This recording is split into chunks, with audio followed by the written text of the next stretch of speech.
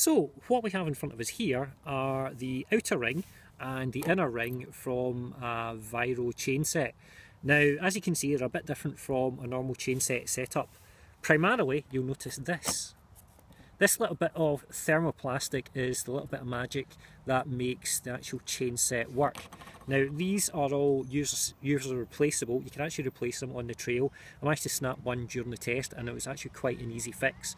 Well, I say it was an easy fix. If I bothered to have this part with me instead of leaving it at home, it'd been a really easy fix. So we'll just move that to the side. What we have here is the outer ring. Now, as you can see, the outer ring pivots very, very easily. There's no resistance in that whatsoever.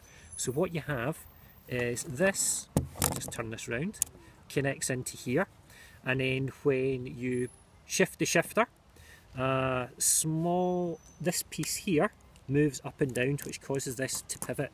So all four sections pivot. Now the great advantage of this is that your inner ring and your outer ring maintain a constant chain line. Now when it's actually shifting, it's doing so without any load on it whatsoever, unlike a normal setup, which means that you don't need to have a front mech.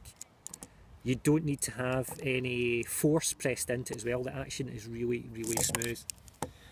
Now as shifters go, I was prepared to hate this, I have to say, from the start. It looked like it was going to collate lots of mud, it looks like it wasn't going to shift in poor conditions.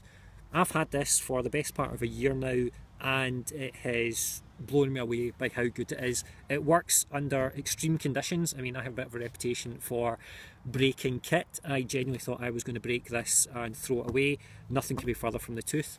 You can see there is somewhere on the rings here, but not a lot given how much use it's had. I'm genuinely impressed with this. If you're looking for a replacement for a bike, for a chainset, which is only set up for a single ring, there's no front mech setup, but you've got ISCG mounts, this could very well be the answer to your prayers. This is a really, really good bit of kit. I'm very impressed. 2 thumbs up.